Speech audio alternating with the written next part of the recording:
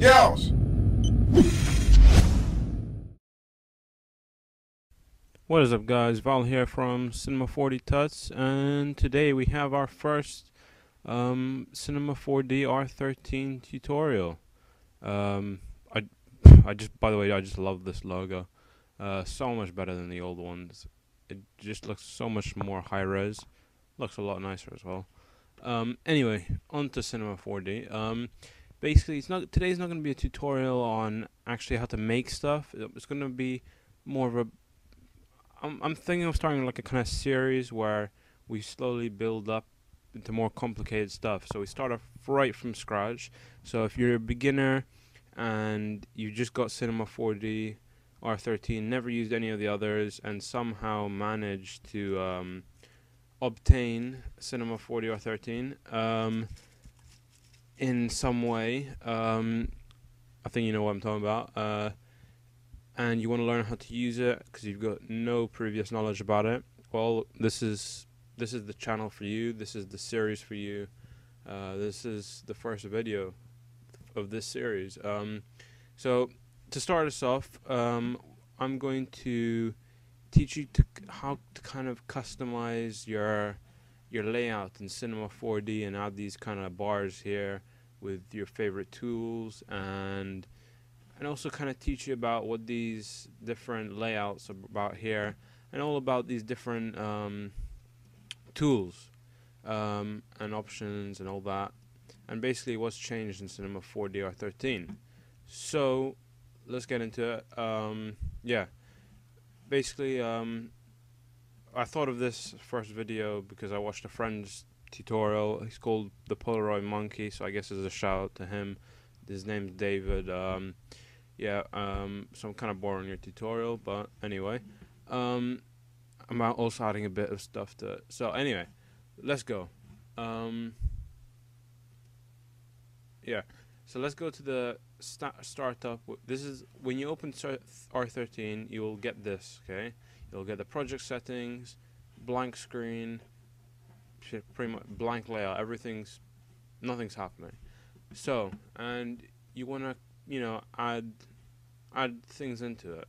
So let's go. You go into Window, Customization, Customize menus will are basically these things up here.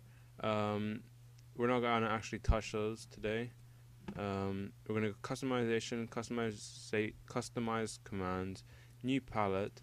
This will allow you to drag and put it anywhere. So add some of your favorite tools. Let's just put MoText, for example. That's one of the basic tools. Move is pretty important, even though it's right there. Light, target light. Yeah, let's add target light. You can basically choose any tool whatsoever. Let's put bulge, pretty helpful tool. Bool.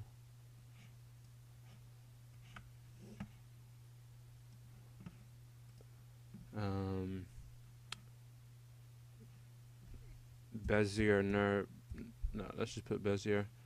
Okay, so these are a few helpful tools that you will kind of get used to using in Cinema 4D. They're pretty simple to use.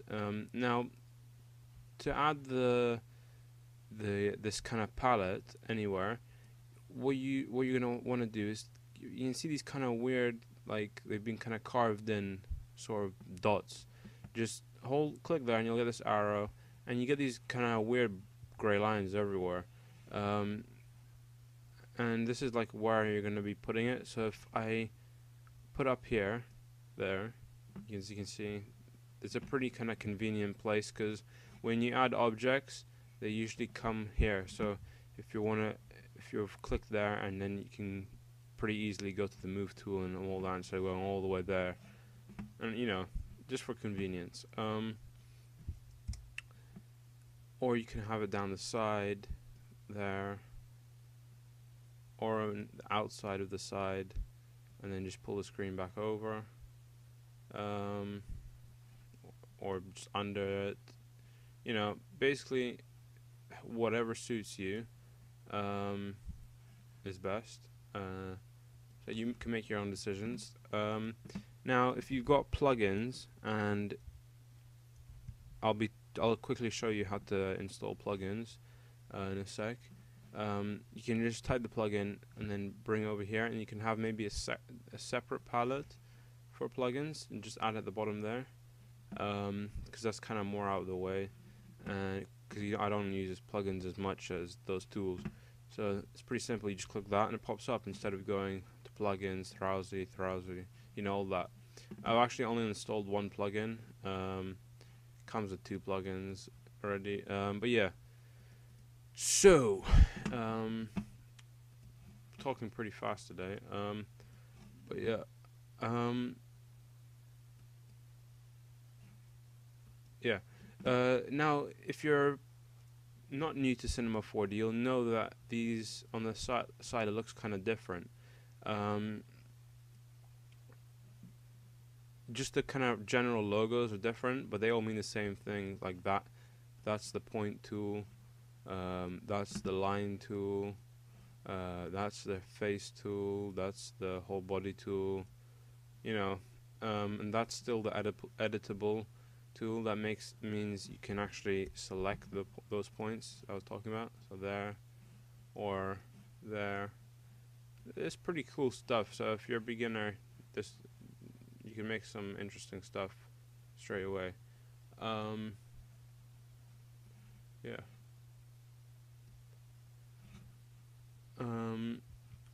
So yeah, that's pretty much the same. And snapping, kind of just basically snaps it to the grid or whatever you want to snap it to.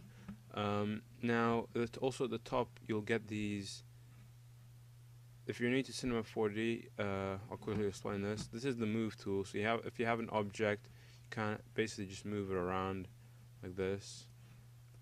Cropping means you can make it bigger, smaller, instead of going to the actual axis tool. This is a rotation, pretty self-explanatory, and they've made it a little bit thinner, these axes in R13, which is, I don't know why they did it, but I think it looks quite clean. Yeah, and that's the live selection tool, lasso selection, and just different ways of selecting your object. Yeah, this is the render settings. Now your output depends on the size of your screen. Mine's the maximum. Well, it's not actually that one. Mine is 2560. Oops, 2560 by 1440. So it's a pretty large screen. But it's an iMac 27-inch, 2011 edition. I love it. Yeah. Now this is the save option where you choose to save your file. You can save on your desktop. Just choose a name. Anti-aliasing is kind of basically the quality of the render. That's pretty much what it is. Stereoscope I have yet to use, so I do not know what it is yet, but I will explain it to you in the next tutorial quickly. These effects are ambient occlusion, caustics. Ambient occlusion is really important. Global illumination is important. Depth of field,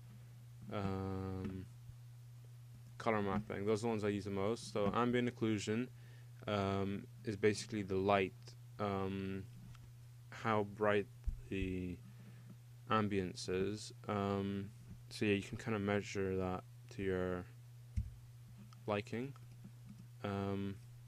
Global illumination is just, they've been recently kind of in R13, they've made it a lot better. It's a lot better. It's brilliant in R13, so really recommend you use it. I'll be bringing out tutorial on that pretty soon. Depth of field, yeah, kind of adds depth to the back of your image, front of your image, wherever you want. It kind of blurs the back, that part of it out. Color mapping is good. Kind of, I don't really know how to explain it. It kind of affects the color displayed on your image and the backgrounds. You can choose it whether to affect the background or not. So that, yeah, that's totally up to you. And this new option here, render, there's a new physical render which has been talked about a lot. And yeah, it's supposed to be really good. I'll be experimenting with that and bring some new tutorials out. So yeah, and finally, for the beginners of you out there, these options up here are called submenus. Pretty much like any program, file, new file, open. You can merge different Cinema 4D files, which is pretty helpful. I'll do it quite a lot. The classic save as, edit, undo, redo, copy, delete, select all, project info, project settings. So that's actually what your project opens with when you start. Now, if you don't for some reason don't want to go there and there, you can actually go create object and choose the object.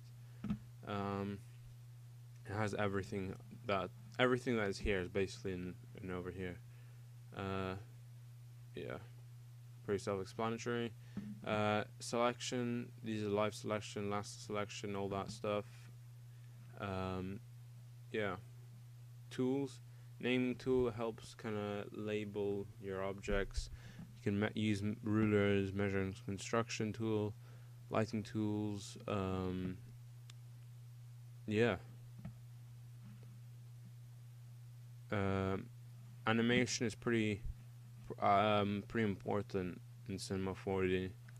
I'll quickly show you the actual layout soon. Render. This is the render kind of menu for it. You can actually. I'll actually just explain it to you using these three. Render settings I already showed you. This is to render the picture. That's actually when you save it. When you want to make the video or whatever, you just hit that. But if you just want to render it on the screen, you just hit this one here. Yeah. But obviously, because I added a global illumination and stuff, it's not working properly. I haven't done the options correctly. Yeah, MoGraph is extremely helpful. MoGraph is I really like MoGraph. Yeah, there'll be tutorials on that. I use quite a lot. MoText, everybody uses it. I'm sure you know what that is. It's basically just 3D text. So overused. People think they know how to use Cinema 4D by just adding text, but they're wrong. Cloner, Matrix tool, really helpful tools. Effectors are extremely important. Characters, these are kind of pretty advanced stuff for you beginners, so I won't bother explaining this, but basically it's like the gaming designers use this quite a lot for a jointing tool to make the characters realistic movement. These are plugins, your plugins that you've installed, and yeah. So let's go back to the layouts. Now this is a standard layout startup, which we've added this kind of palette, and that's for the tools, and this one for the plugins, and this is the animation one. And now you guys will be probably like, whoa, this looks completely different to the startup one.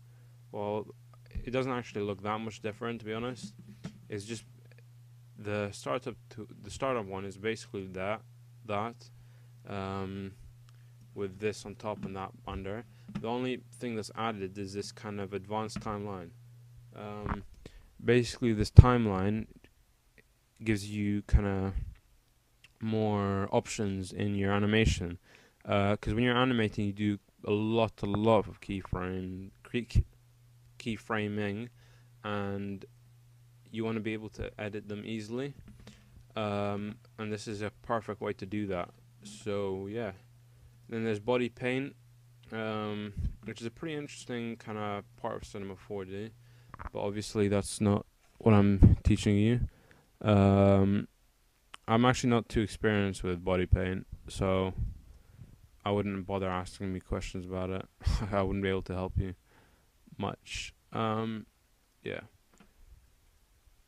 And the standard is basically the startup, which is the same thing.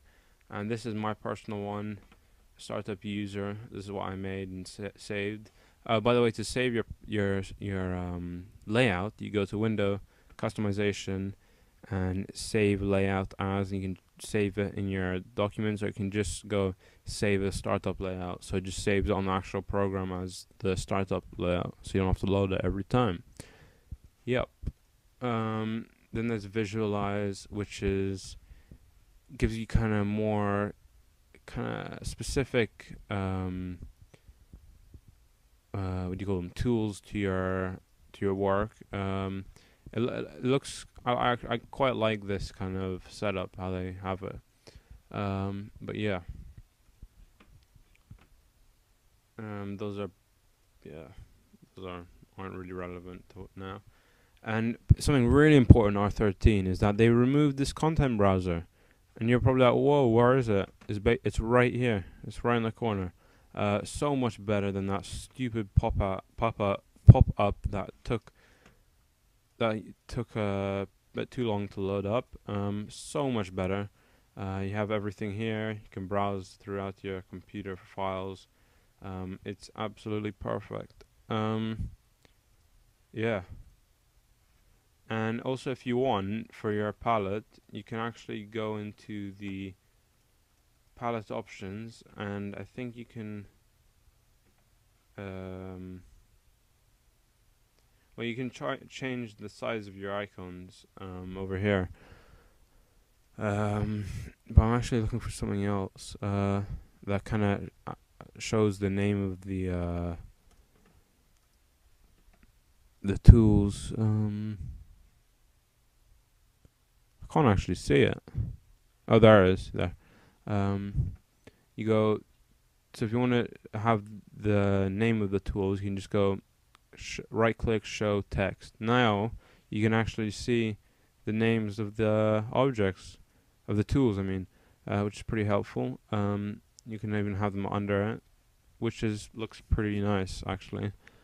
I kind of know the names, so I'll just leave them there. But for you beginners, you can actually keep it like that, and you'll quickly learn them. So you'll kind of be testing yourself without kind of really knowing it, if that makes sense. Because every time you look at it, you'll read the name and all that stuff. So yeah, this was a quick overview of R13. It's a brilliant program. I love it. I've been working on some stuff with it, preparing some tutorials. And now if you're watching this on Yaosh GFX, be sure to click on the link in the description and give us a sub, and also follow us on Facebook and Twitter, which is linked in the description, and subscribe to my personal channel, Fusion Design 1, for more variety of program tutorials and speed arts and all that stuff. So yeah, thanks for watching, and goodbye.